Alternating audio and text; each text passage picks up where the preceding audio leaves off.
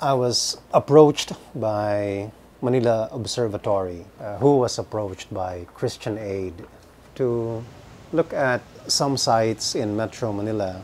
And my task was to look at why flooding is very common along certain parts of Metro Manila. Specifically, to look at features of the landscape, changes in the landscape that would make the area prone to flooding. The whole Marikina Valley is a floodplain. That in the past, where you have large floods, then the water can move out of its channel and flood the entire area. But now the floodplain has been occupied. In many types of disasters in the Philippines, oftentimes it becomes a disaster because people are placed in areas where they should not be placed in.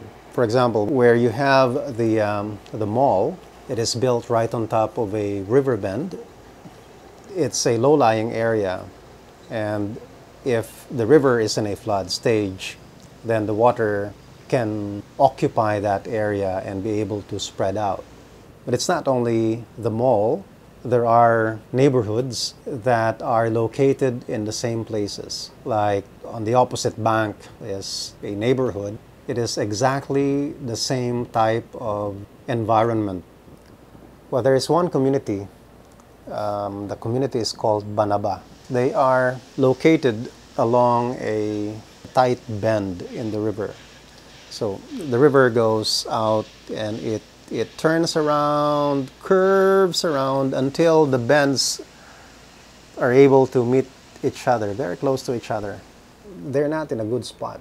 In terms of options, relocate, stay, Banaba would be, for me, relocate.